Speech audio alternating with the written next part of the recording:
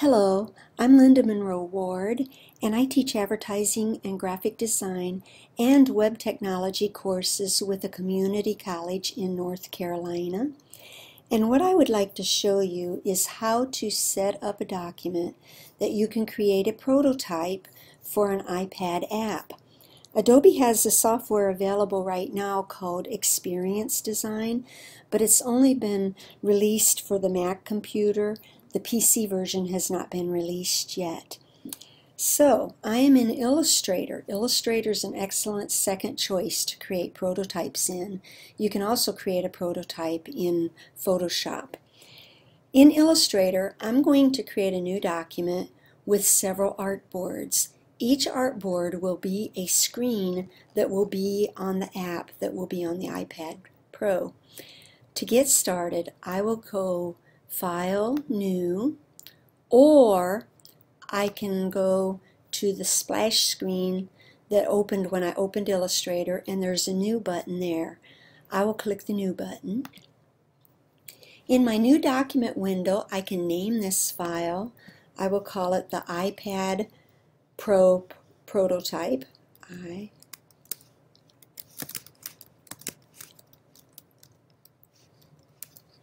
Under Profile, I will choose Mobile, because an iPad is a mobile device. Under Size, I will choose the iPad Pro. I will keep my units to pixels. I will have the portrait orientation, and that will give me a width for each of my screens as 2048 pixels wide, and the height as 2732 pixels high. I'll leave the color mode to RGB. Anything you create that will be viewed on a screen should have the color mode as RGB. I'll leave the other settings as they are and click OK. Alright, this file has opened and you should see a white rectangle. That is the first artboard.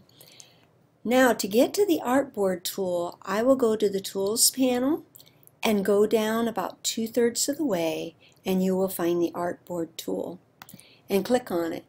All of a sudden, you see marching ants that has selected this artboard, and you'll see the name in the top left corner of it.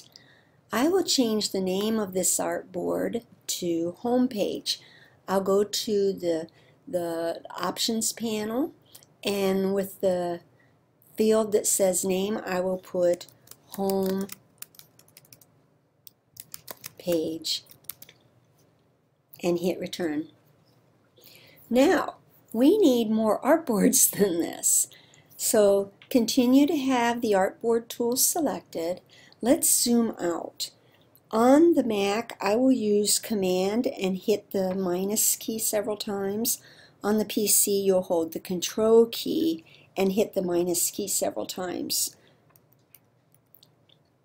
Okay, now I will hold the space bar down and move my artboard to the top left corner of my window. Now, to select a new, or to create new artboards, with the Artboard tool, hold the Option key on the Mac or the Alt key on the PC and click on the artboard and drag a second one off. You'll see smart guides that will help you line them up. Now I will continue to create new ones by holding the Option key on the Mac or the Alt key on the PC and drag new artboards off. So I'll do about 3 horizontal to each other and then drag some down below those 3, drag some more artboards down below, and line them up. Let's see, this one needs to be lined up. Oops, this one needs to be lined up a little. There. Okay, I have 6 of them. Let me drag one more so I will have 7 of them. So I have 7 artboards created. The first artboard I clicked and I changed its name to Home Page. The second artboard Let's have that as a search page for restaurants. So I will name it Restaurants Search. Then I'll click on Artboard 3 and name it Restaurant Results. And hit return. Then I'll have another search. Let's, on Artboard 4, let's call it Clubs Search. And on Artboard 5, we'll have Clubs Results.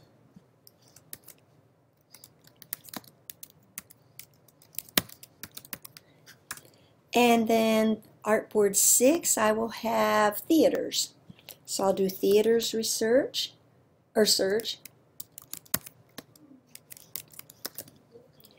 And Artboard 7 will be Theaters Results.